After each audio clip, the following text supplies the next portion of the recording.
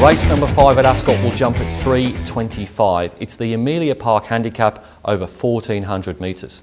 The replay horse, it's number 5, Verve de Vega, making all at Ascot for the second time in a row. Gangbuster is getting up on the inside, double digits, not in the race after racing wide. Inside the 200 though, it's all Verve de Vega at the moment. It's 3 lengths in front from Barracky Beaks. Gangbuster, Adrian McPhee's running on late, but Verve de Vega's going to walk in. Verve de Vega has won easily by about 3.5. That was an excellent performance by Verve de Vega and another quality ride from Perth's top apprentice at the moment in Taylor Stone. They go on top here. They've got to turn the tables on number 3, Oliver's Travels, from a start a couple of months ago. If you look at the weights and measures, you'd have to fancy Oliver's Travels to come out on top again. I just think that maybe these horses are going in different directions here. I think Oliver's Travels may have peaked this preparation. He was a little bit disappointing at Pinjarra last start. That was only 7 days ago. He failed to settle in what was a pretty slowly run race. He is worthy of respect here. He's run really good ratings for this kind of grade. He goes in as my second pick. Number 7, Cougar Knights, beat Atlanta Blue in a trial and then came out and won and beat Lord Ludlow first up.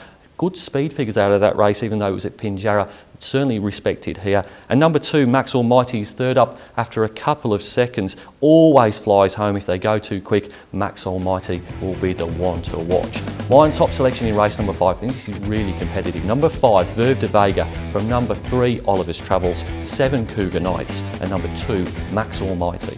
Race number 6 at Ascot will jump at 4:05. It's the owners only supporting WA Racehorse Owners Handicap over 1400 metres.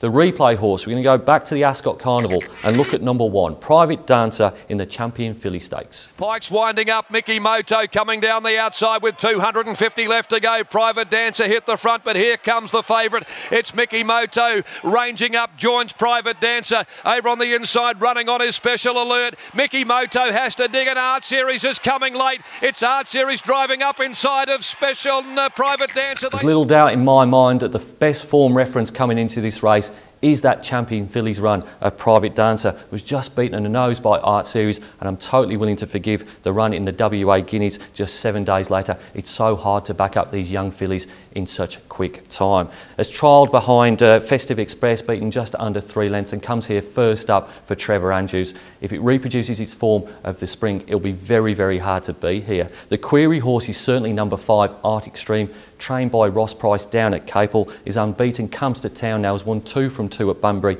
It's really hard to assess this horse. I'm really surprised at how short she is in the market compared to the Champion Fillies runner-up. Other horses worth a mention, number 7, Irresistible, trialled really nicely, was running on well and did a similar thing in its race when it made its debut behind Dashing Affair. What's the query here is 1100 to 1400. She's by Machino, and he tends to get these horses that want really short trips. The other horse worth a mention is number 11, You Am I, but I just think it is probably the best of the rest. It has been failing in weaker races since breaking its maiden at Bunbury. My top selection in race number 6, I'm going with the value. Number 1, Private Dancer, from number 5, the favourite, Art Extreme, 7, Irresistible, and 11, You Am I. Race number 7 at Ascot will jump at 4:45. It's the Magic Millions Yearling Sale 19 to 20 February handicap over 1400 metres.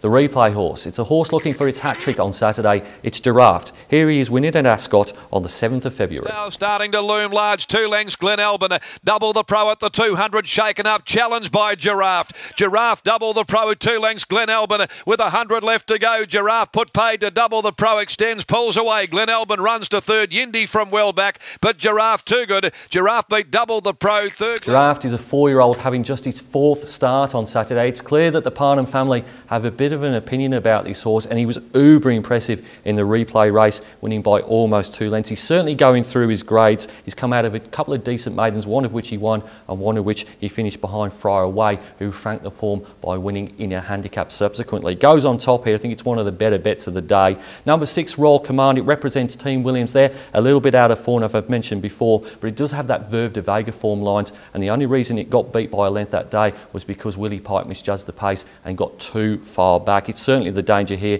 Number 2, Belter, can improve from its last start when it was wide throughout. Did quite well to only finish 2.8 lengths behind the smart Royal Missile. And then number 9, Rebellion Air, has come up favourite here. I think it's probably got a reasonable amount of talent. I'm just not sure as to what his best trip will be. I'm willing to bet around it, given that it's over 1400 and it may well be better suited at a mile. My on top selection in race number 7 is number 8, Giraffe, to beat number 6, Royal Command, 2, Belter and 9, Rebellion Air. Race number 8 at Ascot will jump at 5:22. It's the St Patrick's Race Day 17th March handicap over 1600 metres. The replay horse, it's number 3 in the Cerise and White of Bob and Sandra Peters, Western Temple, going head-to-head with Oliver's Travels last month. Noski goes for home on Oliver's Travels, and he quickly put up 2.5 to 3. Western Temple, Settlers Creek. He draws the whip on Oliver's Travels at the 150. Western Temple coming after him. Settlers Creek down the outside. Goma Whipple. Oliver's Travels desperately ridden with Western Temple lunging at him. They went to it, and it was close. That was an excellent first-up performance by Western Temple. I think that form around Oliver's Travels is more than good enough to be winning this race. Second up, expect an improvement.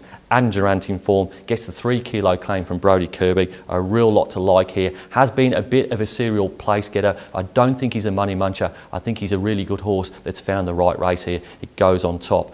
Other horses to consider, number 4, Mulga, has won 2 from 2 since coming back from a very long spell. Gary Hitchcock has done a wonderful job with this horse. I think it can beat number 2 again, that's Taxidermy. Taxidermy's got poor head-to-heads against both number 4, Mulga, and number 3, Western Temple. He's as honest as the day is long. I think he's got more races in him. I just don't think it's on Saturday. And looking for other value in the exotics, maybe number 6, My Grace, representing Team Williams. You can't knock the form, but the Williams team, they haven't had a winner here at Ascot this year. That will turn, but in this race with Western Temple also representing Bob Peters, I think that's the one to be on. My on top selection in race number 8 is number 3, Western Temple, to beat number 4, Mulga, number 2, Taxidermy, and number 6, My Grace. It's now time to nominate the best bets on the Ascot card. I want to go early and late. Start off with race number 2 and a Cetro to make it 2 for 2 for Adam Durant. And then later in the day, race number 7, Giraffe, to make it 3 in a row for Neville Parnham. It's easy to stay up to date with everything that's happening at Perth Racing. Either log on to our website or follow us on one of our social media channels. Until next time on The Box Seat, bye for now.